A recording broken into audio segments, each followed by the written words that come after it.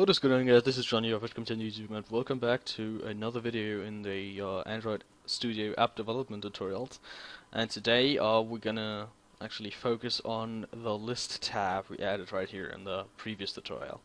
So first we actually have to design this tab. So to do that, we're just gonna expand the tab host right here. We can go to the tab content, and then we're gonna see the tab creator and the tab contact list.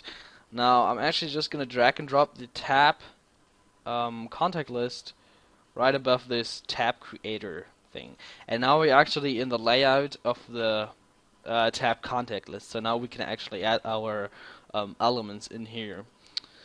So we want to have a list of all the contacts we created. So to do that, we are I'm just first gonna design this header right here. So I'm just gonna put the margin on about 15 dp, I think that's alright. Okay. That's a lot. Okay. Well, let's put it on 10 dp. Like so. And now what we're going to do, we're just gonna just collapse this list. And now what we are going to do, we're gonna add a list view. And this is actually quite a difficult process, because we actually need to create another class as well. So this can be quite tricky, but in general it's actually not too hard. So now we're gonna go and find the list view, which you have right here. So we're just gonna drag and drop this in here, and we're gonna center this. And now we are actually going to need to actually make this so it's gonna fill the pattern, or actually wrap content is gonna be fine, I think, for now. So we're just gonna leave it at that for now. And now we actually have to create another class. So we're just gonna right click on our package right here, go to new, and new Java class, like so. And now we are actually going to call this contact. So this is gonna be our contact class. So just hit OK, and it's gonna say public class contact. Okay, so first we're going to generate the constructor. So we're just gonna do public contact. And now what we're going to pass through is, of course, all the variables we need. So we are going to need some variables. So the first one we actually have is kind of the name. So we're just going to do string. Oh, actually, I'm sorry. The string name. And then what else did we add? I think it was another string for... okay, I'm going to see. Oh, let's go here. For the phone, okay. String phone. And then another string for the email. And then another string for, let's see, for the address. Like so. Okay, so now we got all these strings. And now what we're going to do, we're going to create some variables up here. So we're going to create some private variables. So we're going to create private strings. And now we're going to do underscore name, underscore phone, underscore email, I think, and underscore, what else? Blah blah blah address. Okay, like so. So now these are all of our strings. And now what we're going to do, we're actually going to do underscore name equals to name, and the line. Then underscore phone equals to phone, underscore email equals to email, and underscore address equals to address, like so. Okay, so now we're gonna go down here, and we actually need some getters and setters, but we're not actually gonna put the setters, we're just going to put the getters for now. So to do that, we're just gonna do void, or actually public void get name. Okay, and now we're just going to return underscore name.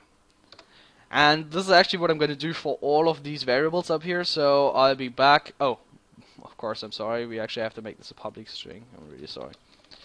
Okay, like so. So I'm going to do this for all the variables up here, and I'll be back in a second.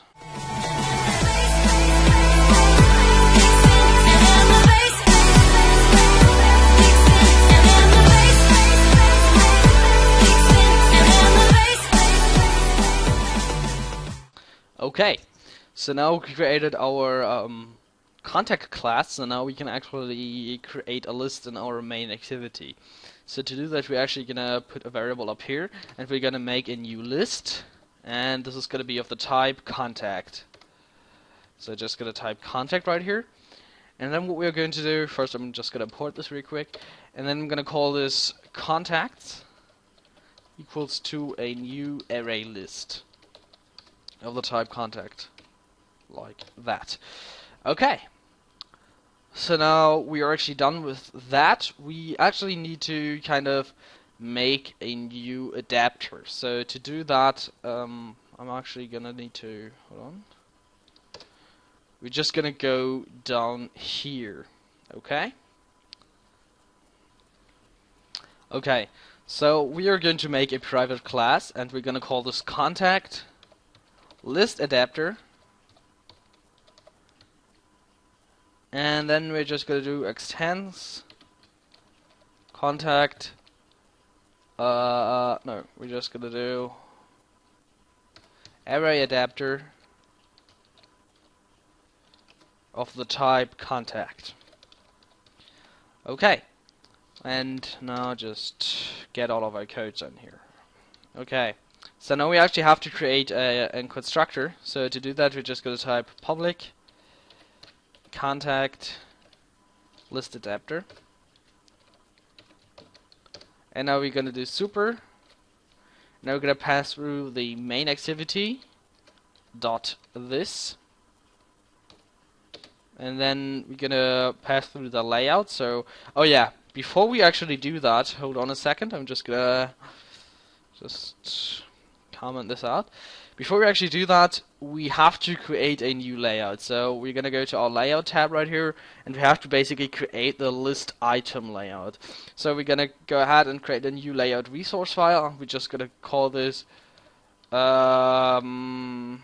just call it list view item, and I just hit OK.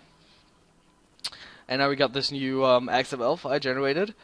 And this is vertical, okay, this is fine. So for our contact right here, we're gonna need to create some fields.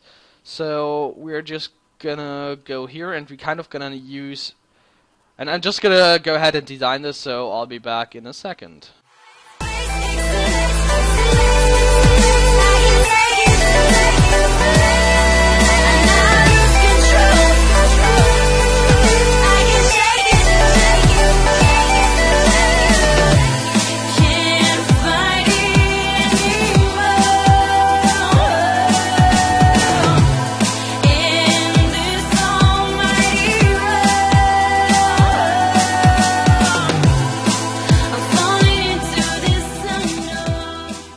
Okay, so now I'm done with this layout right here, so I just created this quick layout. So we're going to have the contact name as kind of the header, and then we're going to have a phone and an email on the address displayed.